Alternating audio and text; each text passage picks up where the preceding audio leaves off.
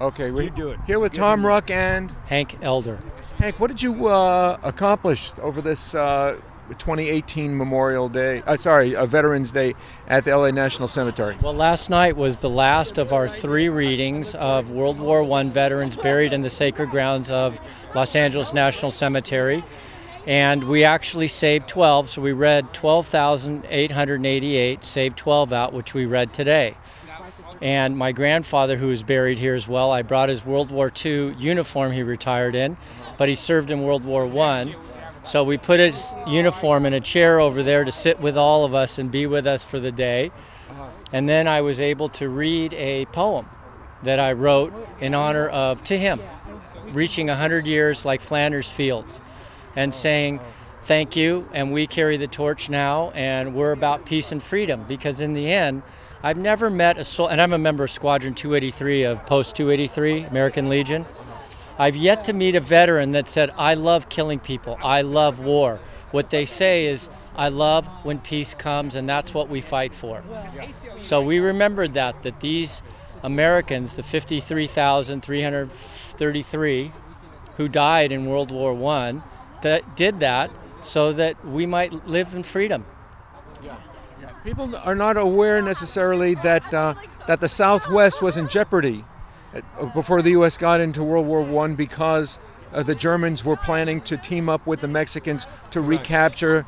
Well, the Zimmerman telegram is a legendary telegram that the Germans knew Mexico couldn't act on it, but they knew that if they could get them agitating at the border, like Pancho Villa type of action, that it could keep us out of the war. But the problem was it was a Hail Mary throw. What really caused us to go there, and here's an interesting statistic. We declared war in April of 1917. We actually didn't get any troops over there till April of 1918 because we had 100,000, no planes, no trucks, no weapons. So it took us a year to gear up, but when we went over there, between September 27th and November 11th, we lost 27,555 American lives in 45 days. It's never happened in any war we've been in, and it never happened. And the reason we did that is because, as you suggested, the Germans were trying through attrition to have a negotiated peace. When the Americans threw themselves at, first the Marines in June, took them out of Bella Woods, which they'd been in since 1914, and then the U.S. Army took them out of the Meuse-Argonne tract, which they had sat, and the Germans capitulated completely because of that sacrifice, because the British and the French, they didn't leave their trenches anymore. So when they went over there to bring peace quickly, and they sacrificed. They sunk the Lusitania. Yes, that was obviously the key ingredient when they declared submarine warfare on all of us, whether it was civilian or not. And in general, I believe, like World War II, the Americans knew that they needed to be involved in this war. The thing that people don't realize is that up until then, 1,000-year-old monarchies existed and kept people under the thumb, as my poem said, but because of the valor of all those soldiers, the 18 million that died, the monarchies were all but destroyed. And out of it came Soviet Union, came civil rights movement. It's completely traced back to the African Americans returning back from World War I and saying, you can't treat us like this anymore. We fought for freedom, and we deserve freedom as much as the white soldiers. So if Mexico was part of a movement to reconquer the Southwest, essentially from the Rio Grande, from Texas to the Pacific Ocean, isn't there still a movement now today among both Mexicans and Mexican Americans that California and parts of the Southwest ought to be reconquered, returned to Mexico? Well, my wife is Mexican, and they came up from Chihuahua in escaping from Pancho Villa, and her point is that this was Spanish land. And we took it from them, and we did, and there's no doubt about it. But that's how they took it from the Indians. So in essence, there's a sequence of events to all property ownership in a way, and the World War I was about acquiring real estate, and they did. Alsace-Lorraine, which is what Hitler fought for later. What I would suggest to you is that the invasion is being done more in the line of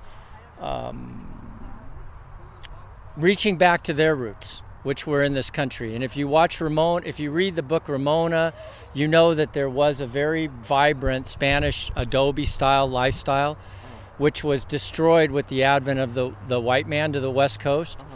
I don't believe that Mexico has the capacity nor the will to create a war with us. Not a war, but a guerrilla movement, a socialist, communist guerrilla movement. That's if you go down on May Day, you see that here. It's hard to argue with the fact that unfortunately my grandfather is spinning in the grave 100 yards that way because the democracy he fought for no longer exists in this country. We are a socialist entity, and we are far more communist than we are democratic. So we've leaned way away from what these men thought they were coming back to when they fought, a representative form of government. The minority is tyrannizing the majority. And so, unfortunately, back to Jefferson and the Federalist Papers, they were worried about the majority tyrannizing the minority, and the pendulum has swung back. So what the Mexican Americans have figured out is that there's power in the ballot, and the ballot is being used as a weapon rather than a way to voice your opinion, individual opinion on how the country should run. It's a collective mentality versus an independent individual.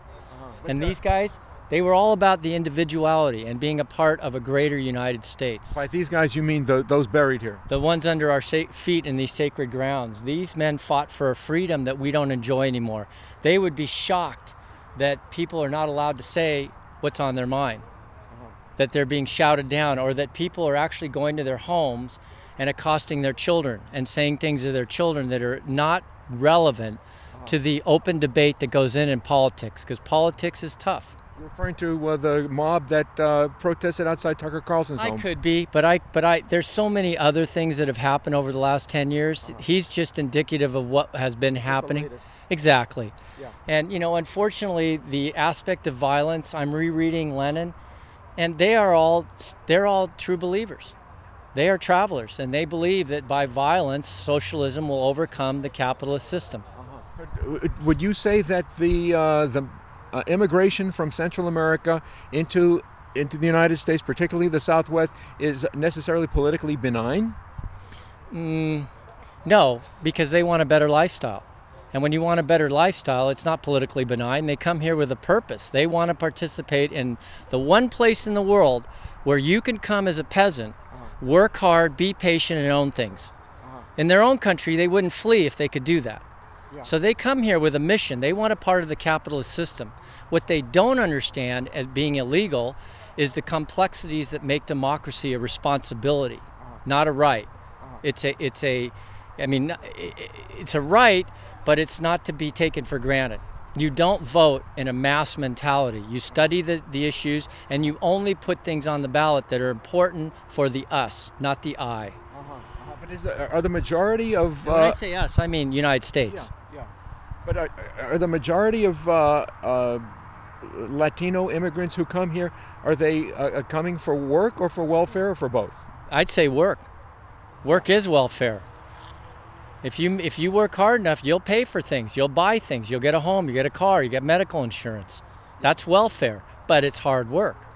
In their own country, they can work as hard as they want and they don't make money. What about state benefits, though? Education, hospital? You know what? Like I said, we're leaning towards a socialist entity. And the sad part is I've talked to young people, and they are willing to give 51% of what they make, which is the definition of a socialist government, in order to maintain peace. So these young people, they believe that by giving the money back, you're keeping these people from, quote, revolting.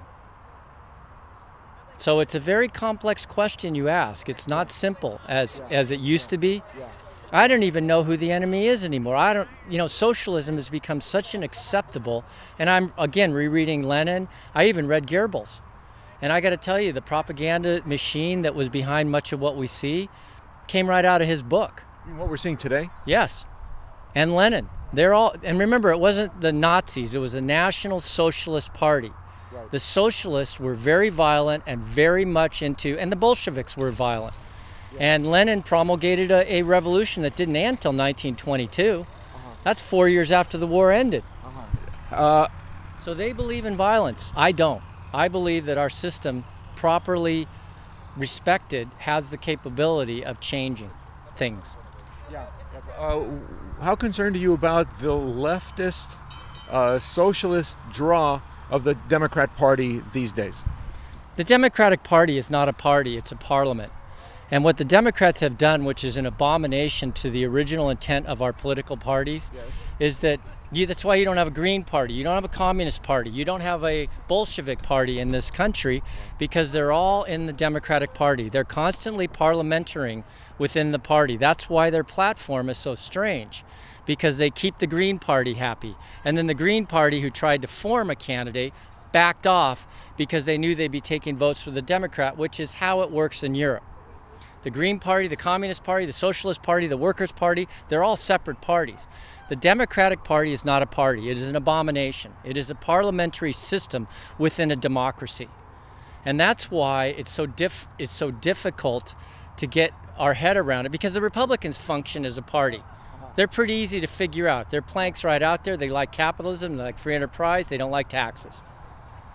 Well, but we do have, within the Republican Party, we do have segments of conservatism and extremism. And we'll all allow that voice to be heard. But in the end, it's not a vote, it's the platform. And you don't want to be a Republican, don't be a Republican. But generally, if you're not a Republican, you can't be a Green. You can't be a environmental party. You cannot be a communist party, which is what you see in Europe. Within the parliament is different parties. That's why I use that term. In this country, we don't have a two-party system. We have a one-party system, the Republicans. The other one's a parliamentary system that's a cobbled together to function. Coalitions that cut deals within a party, which shouldn't be. Those parties should be separate and cutting deals within the democratic system, not within the political party. So when people are voting Democrat, they may in fact be voting for socialists, you're saying? Totally. Or they're not. But they're voting Democratic because there's some platform in there they agree with. And unfortunately, they're so gray, I don't even know what the Democratic Party stands for anymore, except I think that they because they are about the state giving things away, they're far more socialist. But they always were. So, I mean, Roosevelt was a socialist. Let's cut to the chase. He created Social Security. Social Security. And you know what the worst part is? The VA itself. What is the VA? What is it? It's an entity. It's actually, the sheer definition of communism is that the state owns the property. Okay. This property is owned by who? The government. Thank you. And where does the money come from that funds it? It doesn't create income. It takes income. Okay. So unfortunately, this VA is a fascinating entity. Oh, the complexity of not just a cemetery, you're saying all of the VA. But it's a government service. It is. And what's the most important government service? Saving lives. And we have a fire here that's a direct result, I would say, of the government failing to put into place proper protocols. How's that possible? What protocols you're referring to? Well, you know that when you're building neighborhoods in old wood forests, they're going to burn. And so where's the management? And then they pillar a president who has the courage to say, where's the management? You're taking federal funds onto the lands to do management, but you're not. Look at the fires. They're tinders. Right. And we know that we're abnormally hot. We don't rain. We don't pare it down. It's hard work, don't get me wrong. Yeah. But are you saying that it's politics, local politics, that's letting these lands being used for mansions? It's hard to say. That's an interesting question. I just think that the growth of the population in LA is not in direct proportion to managing where they're growing. And they're growing in areas that have always had a fire problem. And then all of a sudden there's fires and people are shocked. And it's like, well, all you have to do is study that this is where fires happen. And they've been happening here every 100 years, 150 years, because that's how nature works. It burns down the old growth, and out of it, poppies come up, then trees. It's the way nature is. Yeah. So I think it's an abnormal mentality to think that these fires are abnormal. What's abnormal is building stuff on areas which are naturally fire habitat. And I can't answer that because I'm not in the zoning business. I'm just saying that we've had 3 years of serious fires. Is this a federal matter, or is it a matter for the state government? You know what? I'm a states' rights person by nature. I believe the federal government has a place in helping the states out because things can become expensive. And I'm always a believer in the Army Corps of Engineers, which is a very bright group of people that can figure things out. So when I stand on these grounds, this is where the battles used to end. People understood that they fought so that this country would go on. And I know there's a lot of fear that it's not going on. We don't know where it's headed. This country. People they can't see 10 years down the road anymore. Where the country's heading. Yeah. And what do you think of the divisiveness in our society between, from liberals against Republicans and conservatives? It doesn't typically go the other way, does it? Well, it does, but Tucker Carlson, for example, he tends to agitate through his verbal capacity and his intellect, versus the people that I see that may overreact in that case, they're intellectually stunted. And so they can't argue with him, so they have to violently try to overthrow him. Right. And that I don't agree with that. But on the other hand, if you're a Leninist, Stalinist, Maoist, Marxist, you believe in the violent overthrow. And you do, if you're a true believer, you believe that violence is the only answer. And you have no place in our society. You have a chance to voice, but if you're violent, you go to jail. But isn't that what's being advocated as not only acceptable, but required behavior by people like Maxine Waters? I don't point individuals out.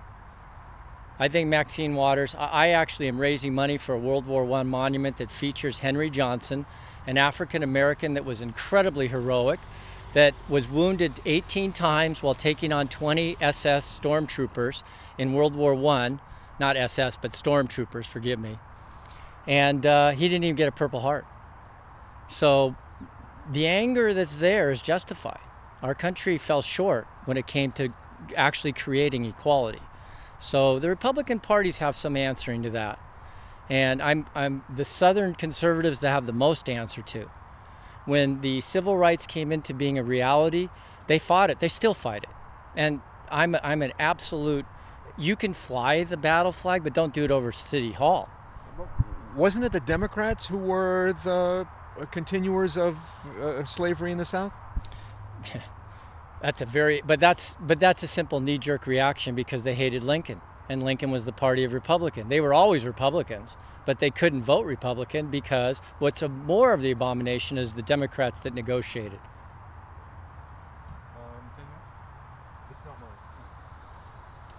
So, like I said, he could probably take that. If it fits it.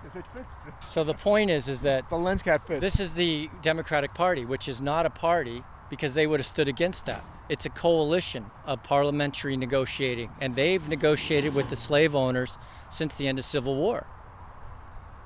And they're all going Republican because now that Lincoln's long since dead. Yeah.